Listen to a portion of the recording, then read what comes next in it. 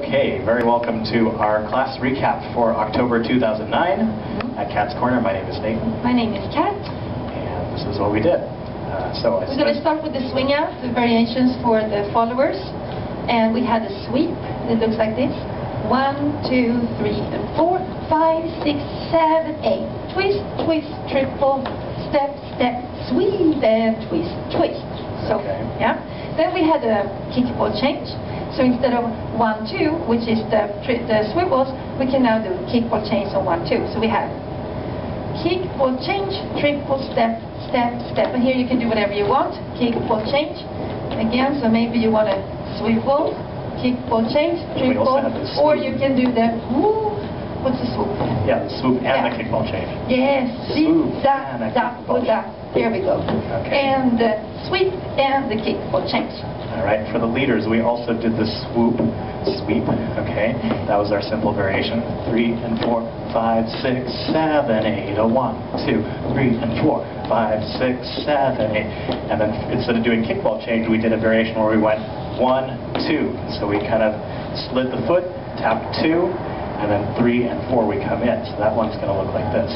1, 2, 3, and 4, 5, 6, swoop, stretch, tap, triple step, 5, 6, swoop, stretch, tap, triple, 5, 6, swoop.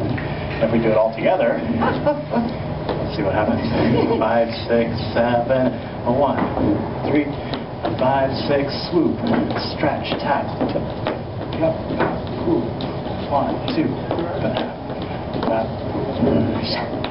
Good, and I'm going to show, we spoke about you can do the sweep in the other direction, and it would look like this. 1, 2, 3, and 4, 5, 6, 7, and then you can add a little ding ding here, and then go in on 3.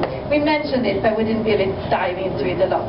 Okay, good. So also we did review Airplane Charleston, did some variations here, some entrances from a swing out. 1, 2, 3, and 4, 5, 6, 7, side rock step into airplane. That was the easy way. Another version to get in there from a tuck turn.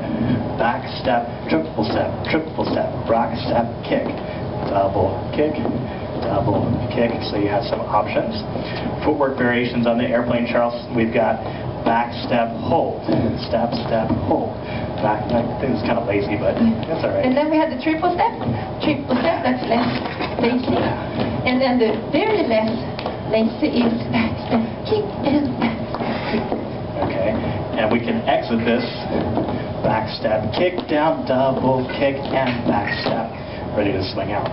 Also from Airplane Charleston, we did the cross plane Charleston. 3 kicks to get in, 3 kicks to get out.